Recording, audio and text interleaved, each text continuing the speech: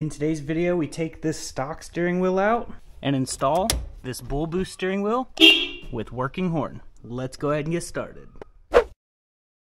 God bless you and welcome to Texas Auto Channel. If you're new here, please consider clicking that subscribe button. So in today's video, I'm going to be installing the bullboost steering wheel. I really like this steering wheel. They have a lot of other steering wheels. I really like the designs of them. I just didn't like the part that said heartless. That was like the only part because I'm not heartless. I love everyone. So this steering wheel is really cool. We're going to unbox that in a moment. I got NRG quick release and then just a cheap steering wheel hub adapter. I'll link everything here in the description. Also some Oxido LED lights, really nice, really bright. Those will also be linked in the description. But we're going to go ahead and open this and then we'll get started with the install on the EP3. So I hope you guys enjoy this video. Now these are pretty good priced as they are. You can actually use that discount code and save yourself a little bit more money.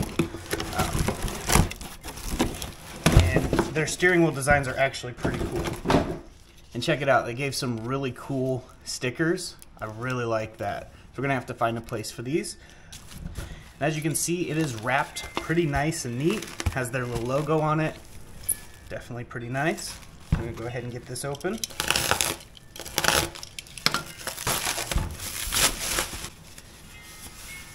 And there it is. Look at that.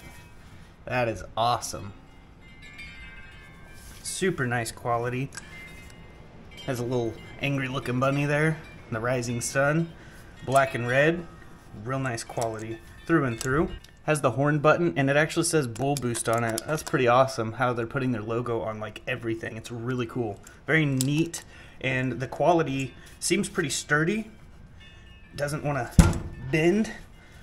So it actually seems like a pretty good quality of metal.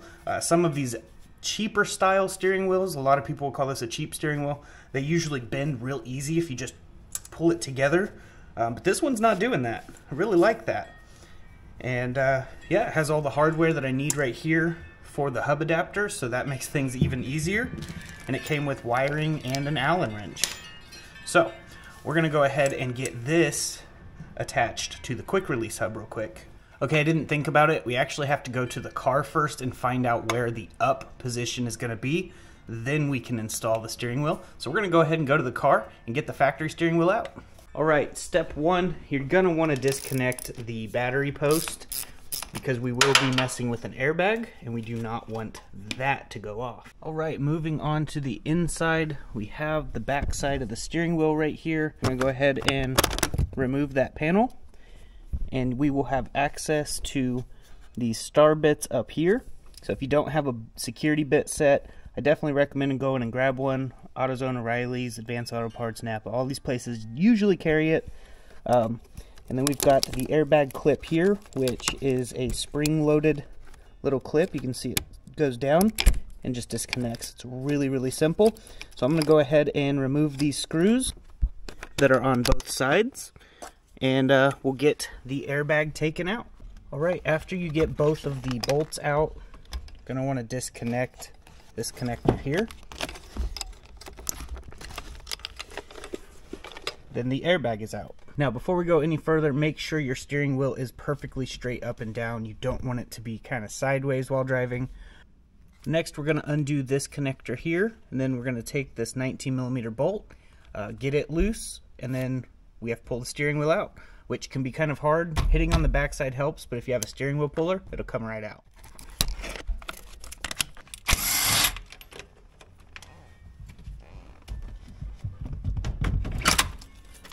Alright, that actually wasn't too bad on this one for whatever reason. But now that we've got the steering wheel off, one thing to keep in mind, you will lose the cruise function unless you somehow take this bracket off and makeshift a cruise button, which is possible, but I'm not too worried about that. We're going to go ahead and get all this taken care of. Alright, next thing to do is undo the screws that are right here. Alright, now that you got the clamshell off, the next step will be to remove the clock spring here. We're going to go ahead and undo it from the bottom there. After that, there's a Phillips head screw back here you can remove. Pull this whole assembly away to make this part a little bit easier. You come right up under that little connector Then you can remove this whole cluck spring. Now you can't undo this connector right there unless you go down here to this and then it removes. Now make sure to tighten that Phillips head screw back down so that this is nice and solid again. So now we have the actual hub here, and as you can see there's this piece on the back that is for the contact for the horn. Now on this connector here there's 2 orange wires, and you're gonna want the orange wire that is just solid orange wire. There's no other color on the wire. We're gonna tap into that. That is the horn one. And once we tap into that, we're basically going to either use this hole or this hole, and we're gonna have a piece of metal coming off of it, which will make contact with the back of this, and that will activate the horn. So it's just basically gonna be rubbing right here. As you can see, this has notches, and I will link this one in the description. It's not an NRG one, it's just an off-brand one, but it seems to be really nice quality, and it was pretty cheap. We're actually going to slide that on. You can see those notches line up with that piece of plastic back there. What that piece of plastic is the turn signal. So if we turn this, you can see that, and then whenever we turn it up, it shuts that off.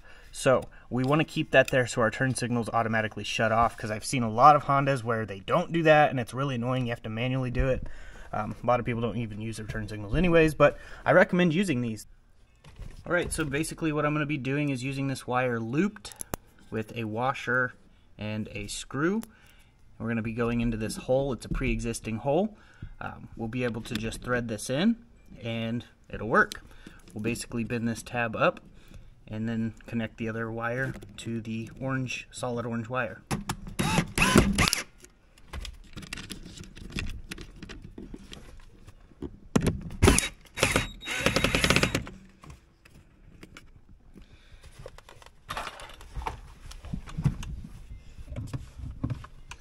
Alright, now we'll slide this on, and it is making contact with the back plate here. So, there we go. Now, you can do this many different ways. You can use just something like this, or you can just get a piece of brass. I prefer you use brass since this is brass. That way it doesn't make a lot of noise, metal to metal rubbing sound. But this method should work pretty good. So, we'll find out. And now we just got to take this little piece off here, bolt the hub in, and before you do all that, make sure your steering wheel is perfectly straight up and down.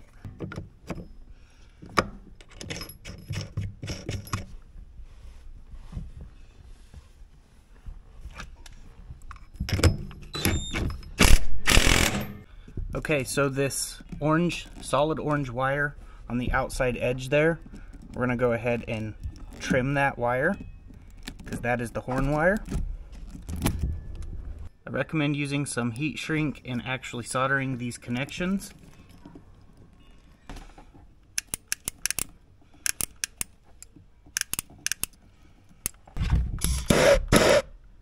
I like to go over it with a little bit of electrical tape just to be super cautious.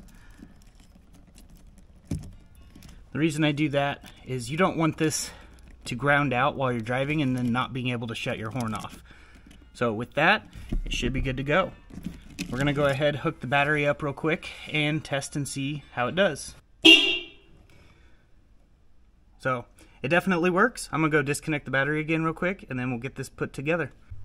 So with these NRG quick releases, there's actually a little dot right above the NRG logo. You're gonna want that straight up. Next, we're going to put this part on. You can see that little dot is facing straight up, so that's where we're going to align this with. Alright, I connected that center wire there to the yellow one. That black one doesn't need hooked up so that little piece of metal right there will actually slide in kind of at an angle like that. Hooked up the battery to test it and the horn works. So I'm going to go ahead and get all this bolted together.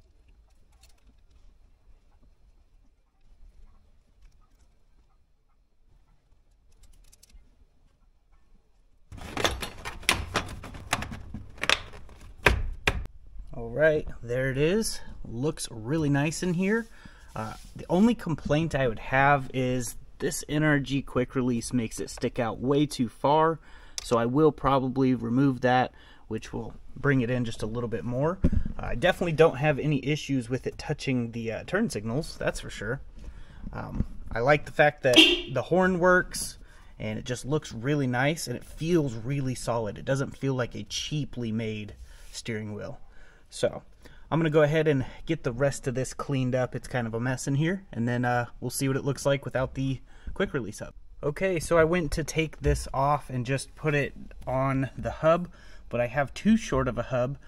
This is a short hub for a reason. It's so that it doesn't stick out as far with quick releases, but it's unfortunately too short. As you can see, that bolt protrudes just a little bit past the surface, so I can't put the horn button in. I could technically bolt the steering wheel on, but it wouldn't have the horn button. So what I plan to do is just order another hub, but this time it won't be a short hub, and then I will bolt it directly to it, because I do think it just sticks out a little bit too far, personally. But otherwise, it's pretty good. We're gonna go take it for a drive real quick and see how it feels driving down the road.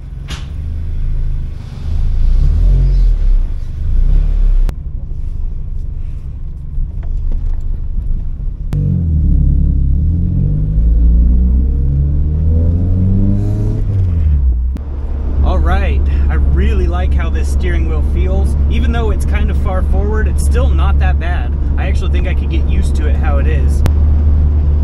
But overall, I am pretty happy with how the bullboost steering wheel feels. So I highly recommend it. Link will be in the description.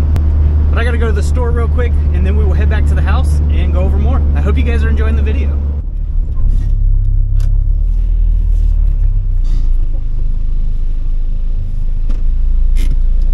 Okay, so there it is for the bullboost steering wheel install. It is a super nice quality. I am so impressed with it. Definitely want to check out their website that will be linked in the description, and use the discount code MORE10 to save yourself some money at checkout on all items.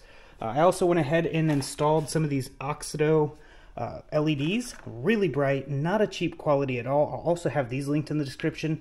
As you can see, the before park lights and brake lights and stuff like that, they're kind of dim and dull. And then after all the LEDs have been changed in, so much brighter, and LEDs are a little faster on response, so you can tell they're brighter and they come on a little bit quicker, just by a millisecond or so, but they're definitely bright. I really like them. But yeah, definitely recommend these Oxido LEDs. I'm going to install these into the wife's MDX. These are just bright white. I need to get some bright white ones for the interior of this one as well. But definitely recommend this brand of LED if you guys were wondering. But yeah, that is basically it for this video. I hope this video was entertaining or helped someone. It's definitely coming along with the EP3 build. If you didn't see the previous video, I got the wrinkle red valve cover installed.